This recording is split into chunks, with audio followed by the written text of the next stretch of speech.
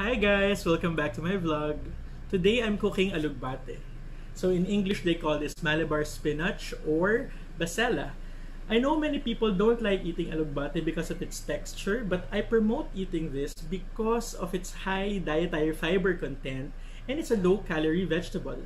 This is actually my favorite green leafy vegetable. You can do all sorts of things with this, but today I'm gonna teach how to cook it with beef to make a simple dish that you can eat with or without rice. So come, join me in the kitchen.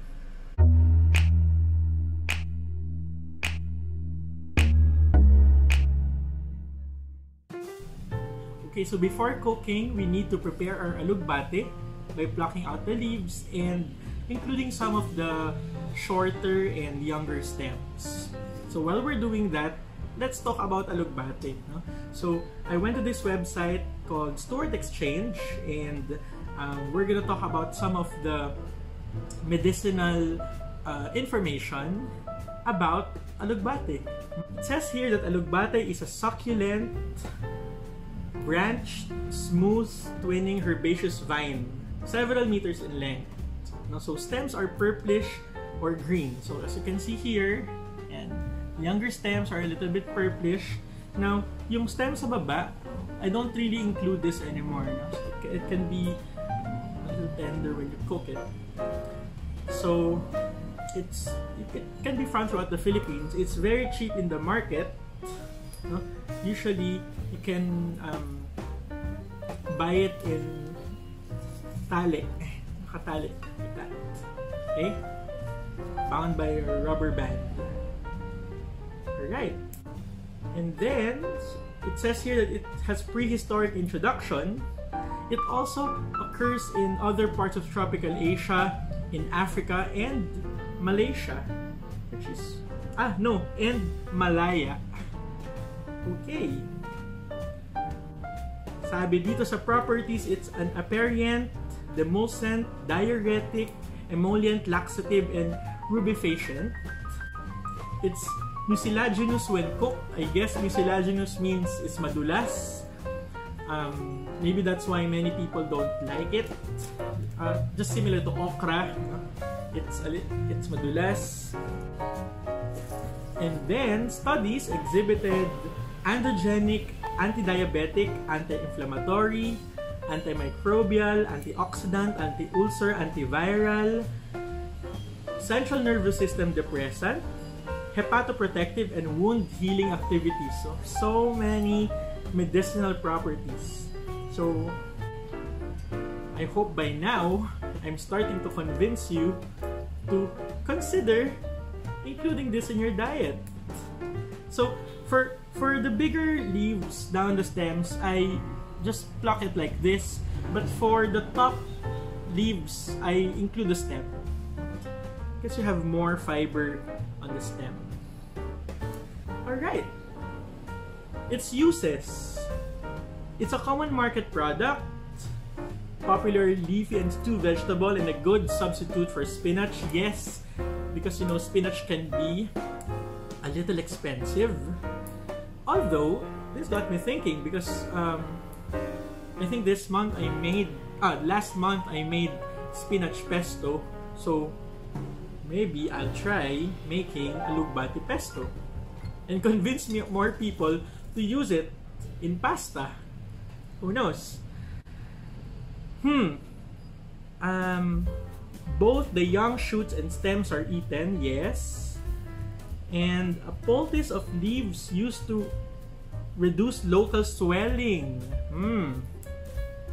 Decoction of leaves used for its mild laxative effects. Pulp leaves applied to boils and ulcers to hasten suppuration. And sugar juice of leaves useful for catarrhal afflictions in children. Medyo na-intriga ako doon. Ano bang ibig sabihin ng catarrhal afflictions? I'll search that later. Okay, in India, used in hemorrhagic diseases as a tonic. Wow.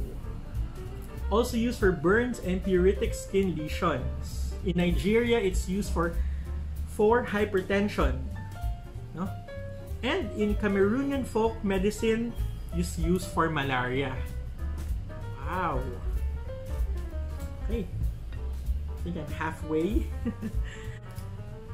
In Ayurveda, used for hemorrhages, skin diseases, sexual weakness,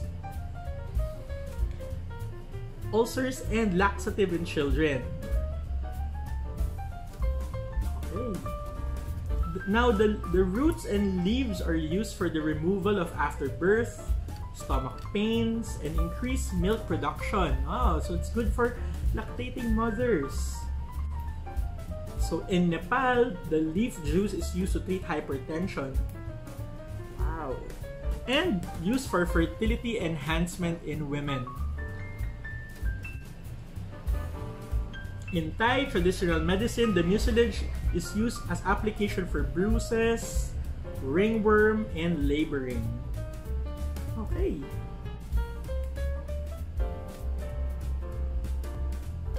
In Antilles, leaves considered good maturative as cataplasm.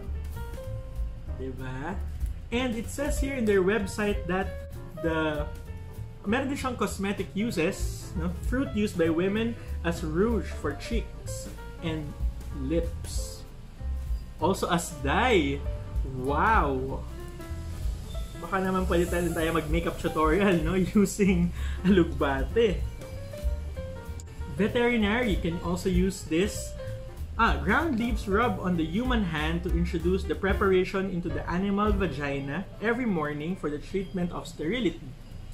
Okay. Ang galing. It has so many more medicinal properties. So, I think this should already convince you enough, no? That alugbati is really a good leafy vegetable to put or to include in your diet. And, you know, it tastes good. That's it. I like it because it tastes good.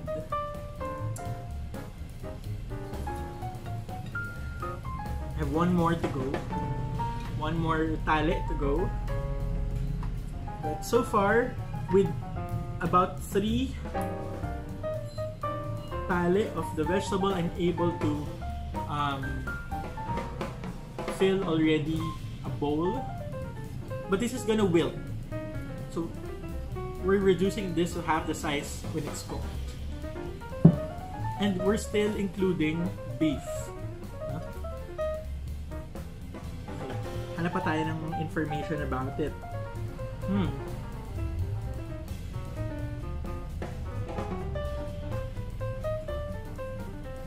I found a website that asks, alugbati, spinach or not?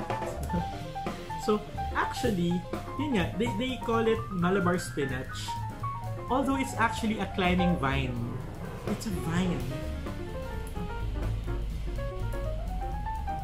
We're so lucky because there's a nearby talipapa, or like a small stall here in a neighborhood. They sell alugbati, but this is easy to find in the market and even in the grocery. You can buy from the grocery.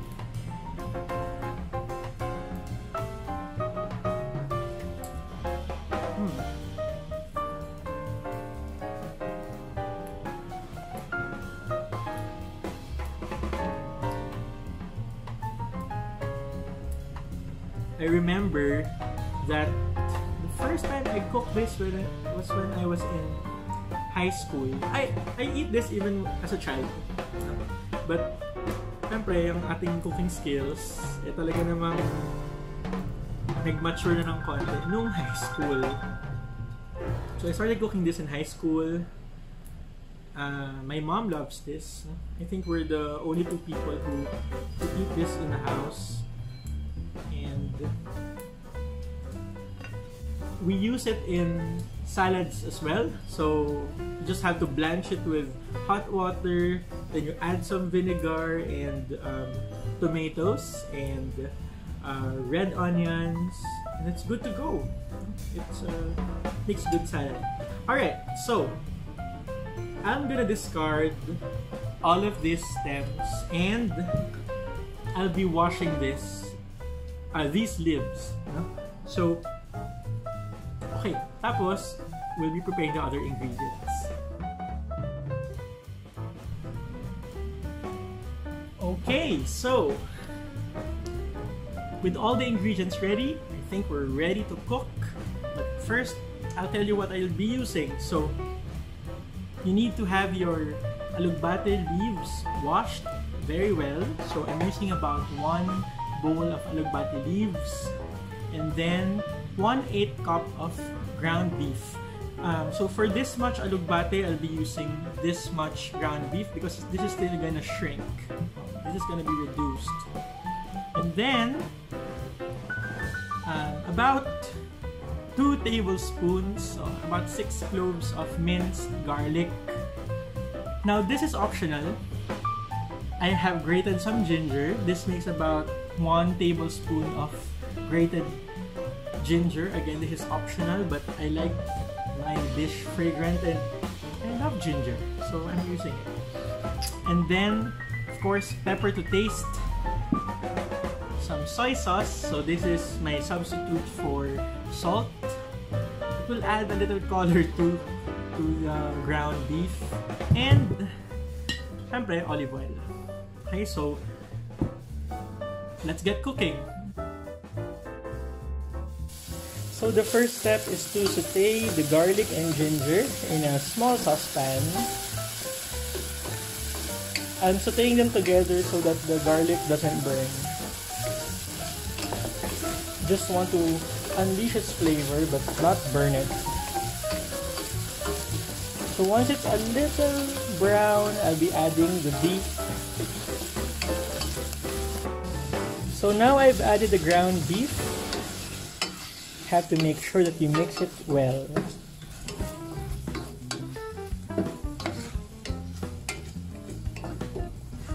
There. So I've seasoned it with ground pepper, and now I'm adding about 4 tablespoons of soy sauce. Okay, and mix it well. When your mixture is dry like that, you can now add about a cup of potable water. Okay, and we're gonna let that simmer for a while. Okay, so now that our mixture is simmering, I guess we can now add our alugbati leaves. Okay, so make sure that you first put this on low fire. You want to avoid overcooking the alugbati leaves. So now you put this on top.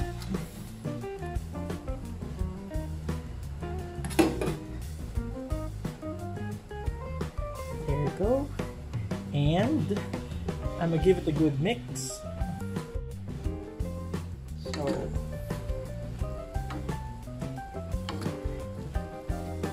I can smell it already. The leaves cook very fast. So when you add the leaves, you know that you're about to finish. It smells good.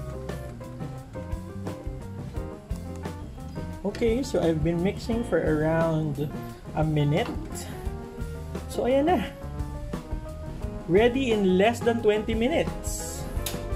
You have your alugbati with giniling. So you can eat this with or without rice. It's so good.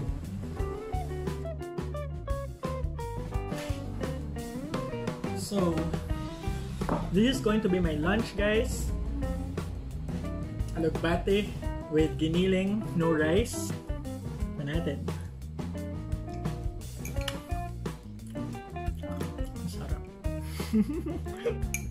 It's really good with ginger. Try it. May konting anghang yung sabaw, pero